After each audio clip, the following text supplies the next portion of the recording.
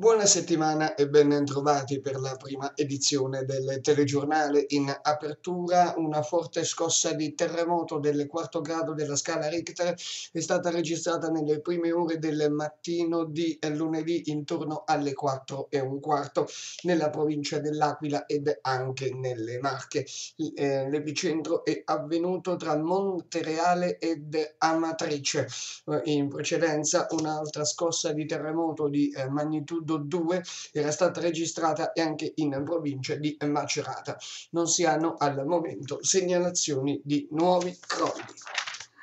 La cronaca italiana adesso: 2 persone sono morte ed un'altra ferita in un tragico incidente stradale avvenuto domenica mattina sulla statale 16 nel tratto tra San Severo e Foggia. Secondo gli accertamenti che sono stati fatti dalle forze dell'ordine giunte sul luogo dell'incidente, pare che 2 auto si sono scontrate frontalmente. Il traffico è rimasto bloccato per alcune ore nella zona interessata, poi è ritornato in maniera normale. Si è svolta presso l'Istituto Tecnico Economico Alighieri di Cirignola, in provincia di Foggia, la presentazione del nuovo laboratorio televisivo web, in cui faranno parte le classi terza e quinta dell'area grafica e comunicazione. Il taglio del nastro alla presenza del sindaco locale e del vicepresidente provinciale Cusmai. Lo stesso sindaco, nell'intervista che ha rilasciato al nostro telegiornale, è tornato sulla zona a traffico limitato cittadino, difendendo il provvedimento discusso in Consiglio Comunale una settimana fa e sottolineando anche i pro e i contro emersi nel dibattito.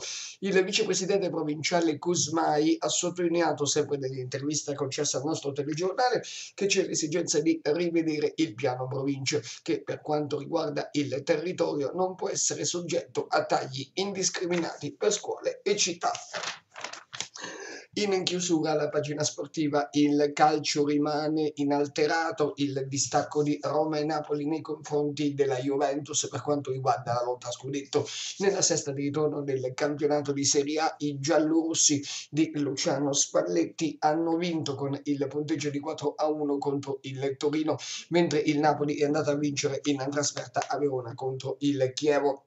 Per quanto riguarda la lotta Europa, importanti successi per le milanesi: il Milan sulla Fiorentina per 2-1, mentre l'Inter a 10 minuti dalla fine a Bologna con il gol di Gabigol.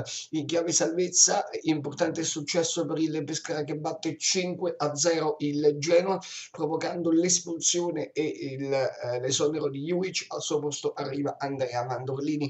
Colpo grosso del Sassuolo che batte l'Udinese per 2-1. Altro risultato di giornata per quanto riguarda i pareggi: Sampdoria-Cagliari è finita 1-1. Ed è tutto per questa prima edizione del telegiornale. Grazie per averci seguito. Prossimo appuntamento come sempre alle 14. A più tardi.